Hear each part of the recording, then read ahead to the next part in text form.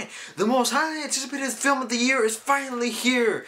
Superman has finally returned to cinema theaters. Now let's celebrate this and let's get this review started.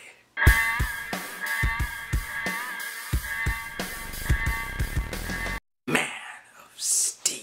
Essentially, this is a reboot because after Superman Returns came out, I don't hate that movie. It's whatever. I don't really care about that movie that much. It kind of made this Superman franchise go kind of even lower in my opinion. But now Warner Brothers has decided to reboot the franchise with Zack Snyder as director and Christopher Nolan, the director of the Dark Knight Trilogy, as producer. David S. Goyer, the writer for Batman Begins, The Dark Knight, and The Dark Knight Rises, to write The Man of Steel. Essentially, of course I was excited for Man of Steel, but I was really hoping that they were going to get Superman right. Do him justice. Because the only good two Superman movies that we've got was Superman 1 and Superman 2. And did they do it justice? I gotta say, they did it pretty well. This movie is pretty fantastic. Now let's talk about the big thing. Now people are gonna be waiting for this here. Henry Cavil as Superman. Now how did I think about him as Superman? I gotta say right now, he is a really good Superman. He is already better than Brandon Routh as Superman back in Superman Returns. Henry Cavil definitely brings, a new fresh take on the character. I can really see him as Clark Kent and as Superman. I really think that he did a great job. Now, Russell Crowe was really good as Jor-El.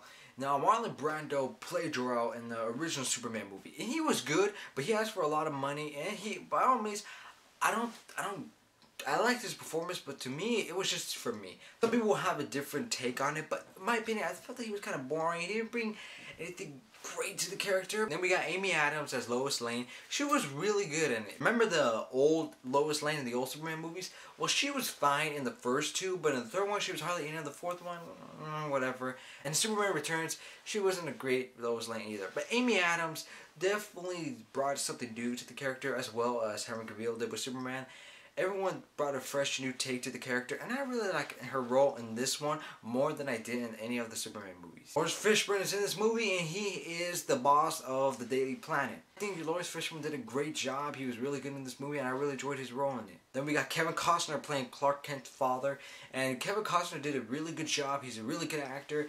He's not in the movie so much, but yeah, for what he was in, he was really good in this movie. And then we got to talk about Michael Shannon as General Zod. How was he? A really good Zod. I don't think Michael Shannon was known he was filming at all, because he was really good in this movie. He was definitely menacing.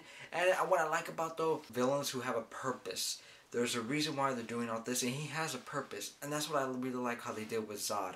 He's just not some maniac who wants to destroy everything.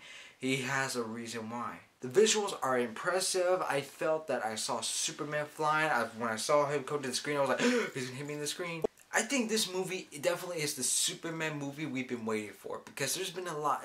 The first two are still good. Let me tell you this right now. Sure, the old films are back in the 70s. Sure, they're outdated.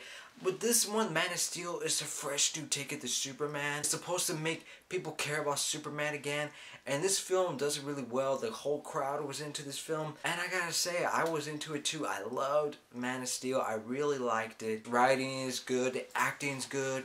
The pacing was really good. Some people was like, oh, Superman's gonna be boring. It's not boring at all. You're gonna be entertained from the start to finish for this movie. And I gotta say, Hans Zimmer is a master of making scores. The whole film, every time there's like his score comes on, you're just into the movie immediately. Overall, for Man of Steel, fresh new take on the Man of Steel himself, Superman. It is really good. It's more of a realistic approach on it, sort of. So that's my review for Man of Steel, guys. If you like what you're seeing here and you want to see more, then click right here to see more.